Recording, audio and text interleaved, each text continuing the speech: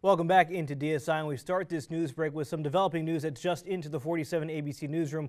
Delaware State Police announcing that they have just wrapped up a two-day multi-agency operation in Dover in response to recent crime in that area. We're told the operation targeted violent crime in the Capitol Park neighborhood, where there was a string of criminal activity during the last 2 weeks of December. Although there were no arrests made, through investigations, police were able to learn that weapons and drugs were being hidden in the back of residences. You're seeing some of that on your screen right now. Ultimately, police were able to locate a loaded pistol, a loaded assault rifle, a ballistic vest, and over 650 baggies of heroin. Well, moving on today, it was a day for the history books in Wilmington, Delaware. The first African-American woman was sworn into the Delaware Supreme Court earlier today. The Honorable Tamika Montgomery Reeves was sworn into her first term as Justice of the Delaware Supreme Court. Before that, Justice Montgomery Reeves was Vice Chancellor of the Delaware Court of Chancery for 4 years. Currently, she serves as a member of the Delaware Community Foundation Board of Directors, and prior to that, she served as a subcommittee member of the Delaware Access to Justice Commission. Justice Montgomery Reeves also received recognition for her pro bono contribution to the Prisoners' Rights Project.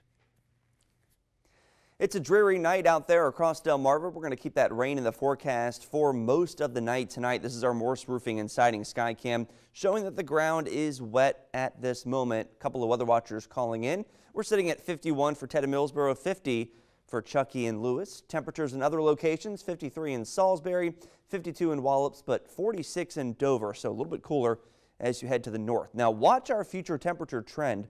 As we head into the day on Saturday, we could get close to 60 degrees during the afternoon, but some off and on showers.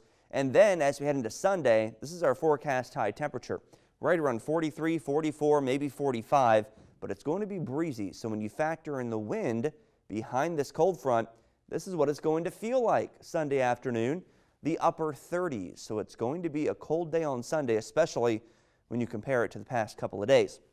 That southwest wind continues on Saturday, keeping it mild, but the winds shift out of the northwest on Sunday. Behind that cold front, winds between 10 and 20 could be gusting upwards of 30. So right now, a live look at satellite radar showing scattered showers out there, some moderate rain in Talbot, Queen Anne's County, and parts of Caroline County. And all this rain is coming out of the deep south. Plenty of rain to get through. This is all heading east-northeast, and we're going to be dealing with this through the early morning hours of your Saturday. So periods of rain tonight into Saturday morning.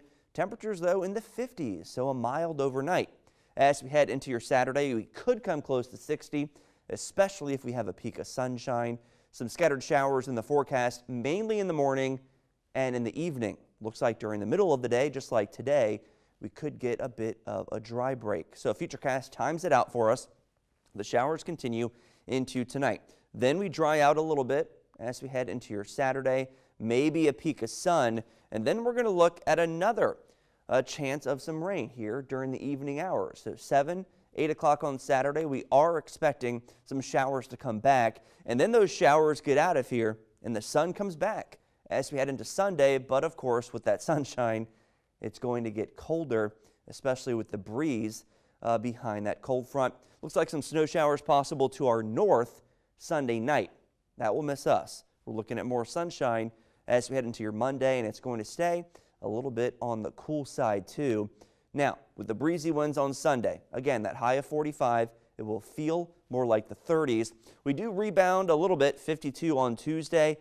A cold front comes Tuesday night. That gives us a few showers. And then we're down into some chilly temperatures on Wednesday and Thursday again, and it's going to be a cold Wednesday with that breezy wind. But look at this. By Friday, we're warming back up to 56 degrees. So overall, the 7-day forecast is average to above average when it comes to temperatures. You're watching Delmarva Sports Insider on 47 ABC. Keep it here.